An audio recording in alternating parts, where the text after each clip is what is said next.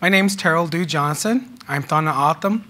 You know, I always start my my talks about you know, with a picture of my family, my grandparents, my grandfather, the late Alex Pancho, and the late Catherine Pancho. And I start with them because they were a huge influence in the work that I do today. I was very fortunate enough to spend a part of my young life living with them and learning about the traditional ways, especially the foods. My grandfather was a farmer and and also a healer. He was a medicine man, and my grandmother was an herbalist. And so I always saw people coming to the house asking to help them get better, get well. And so I was very fortunate that they were doing that. And they always taught me, you know, help your family, help your community in any way you can. So my grandfather was a farmer as well. You know, he came from the village of Cowlick, and he lived there with his family, and he grew his own food, and he was a farmer. So years ago on the reservation, pretty much every village on the reservation had farmland. And so he was also a farmer and grew his own food. And my mom used to tell stories about how they had to go out there and work hard and work for their food, because if they didn't work and take care of their plants, their crops, they wouldn't have any food.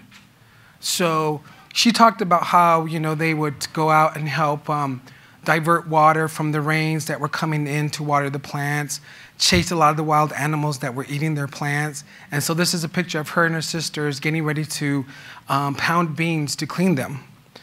But so this is how they lived, and they were healthy. They were moving, they were being physical. And so they were very healthy. But unfortunately, in the 50s, the 40s and 50s, the men were taken away from the villages to go fight these wars. And the children were taken away and put into boarding schools. So there wasn't anybody around to really work on the fields. So the food, we were losing that food, we were losing that way of life, because we were being forced to learn other people's ways of living. And so I put this picture here because when I was growing up, I noticed in my family a lot of people were dying.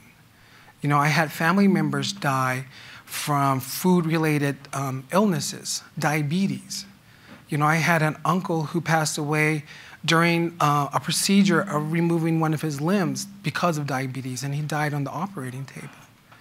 And so I was wondering, what is being done? What is being done to stop this?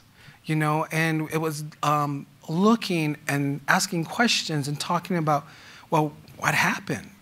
And it was because we were being moving away from our traditional foods. We weren't planting anymore. We weren't eating the foods that came from the desert.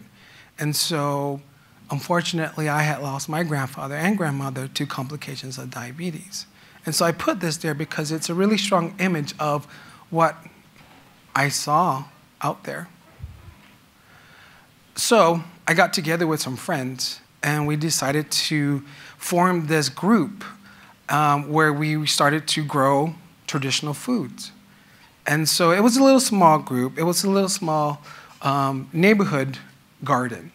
And when we started planting, a lot of the kids from the neighborhood were coming around wanting to know what we're doing, you know, and we got them involved. We had them till gardens, we had them plant seeds. But before we did that, we wanted to do it the way traditional farmers did it. And it was when you start with blessing the ground, you bless the ground, and then after that you bless the seeds.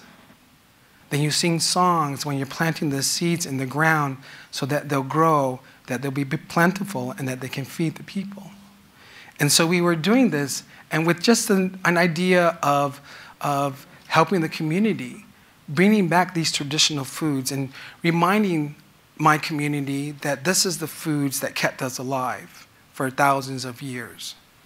And so we actually started working with elders, coming to our organization, to our program, and having them going out and teach young people how to recognize the traditional foods, how to prepare the traditional foods. but also the language and the stories that go behind those specific traditional foods. Our little garden that we had actually started growing. It started growing to the point where we had a second garden that my grandfather, that my family actually donated to our organization to use because it hadn't been used for over 30 years. And so my family thought it would be a great idea to pay homage to my grandfather by giving us his old farmland.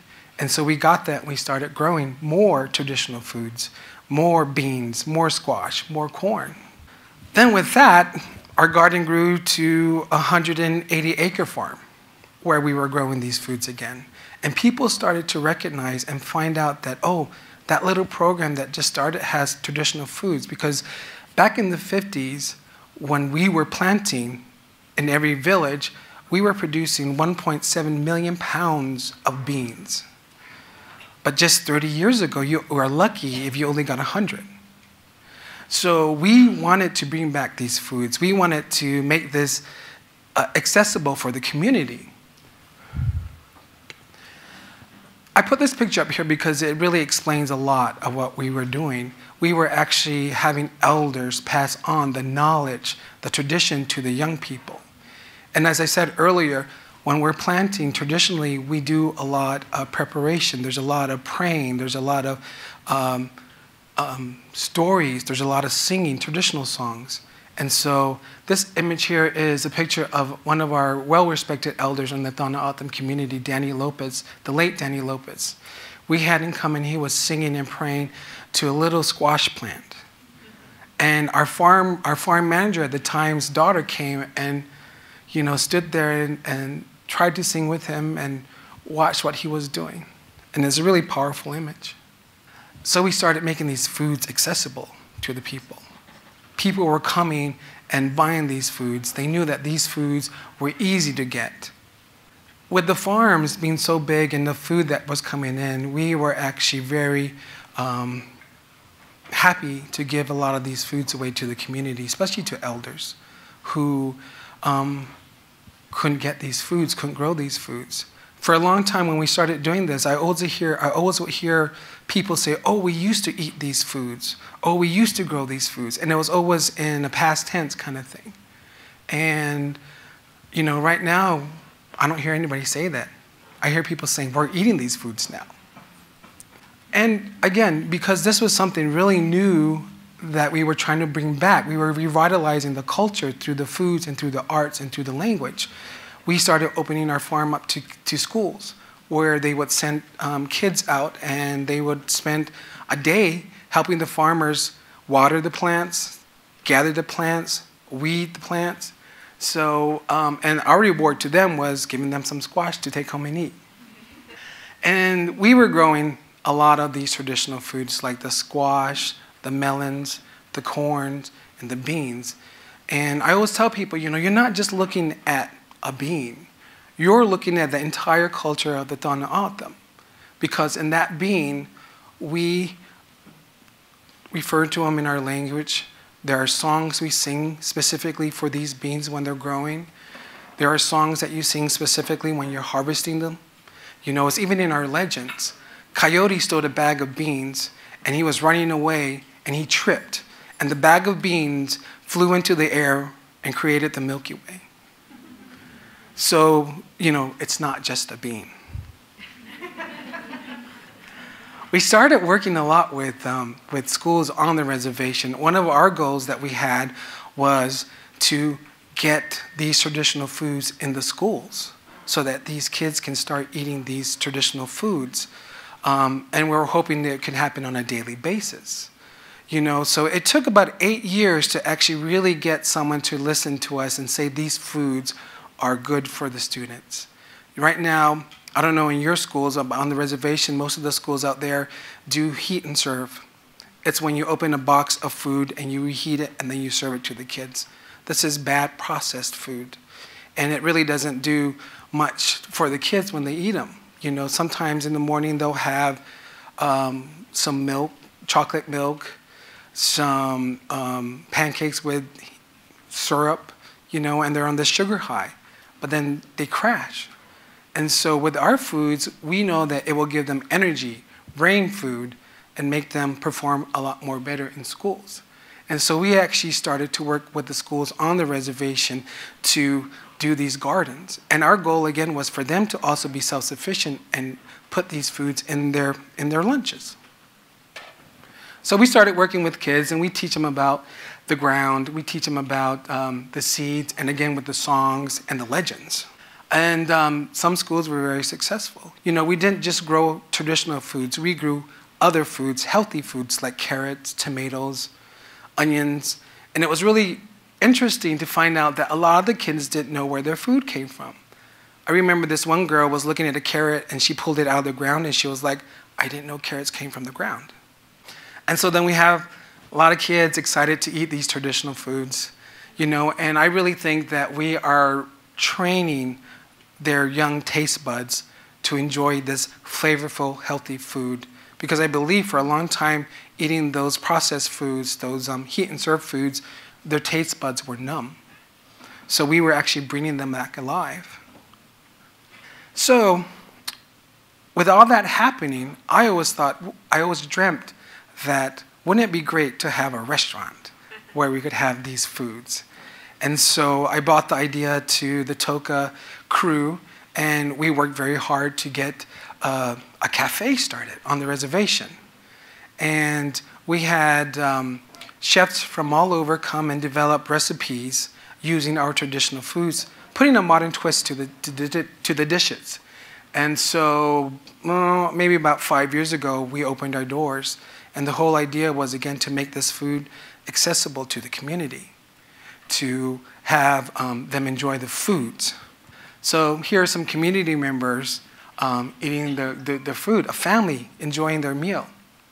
We had this program where we actually started having non-native chefs or chefs from all over the country come and cook for our community for one night using our traditional foods and then making these incredible dishes, tasty dishes of foods that I've never even tried before.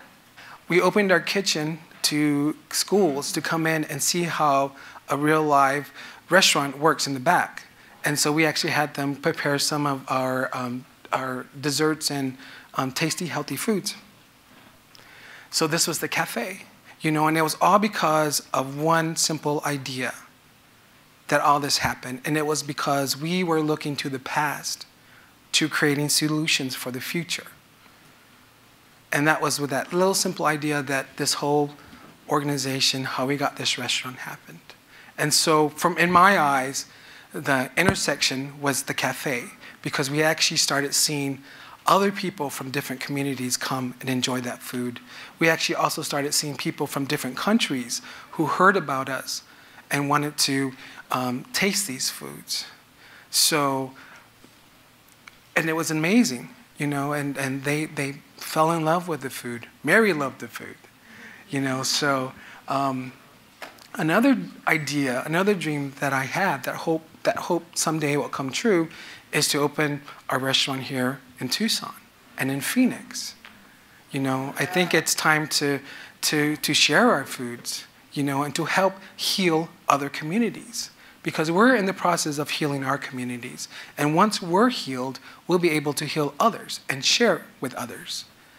So thank you for letting me talk about the organization that is making a huge impact with just one idea, a simple idea, to our community.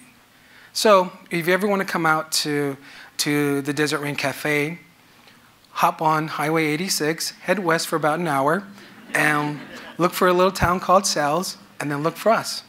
Thank you so much.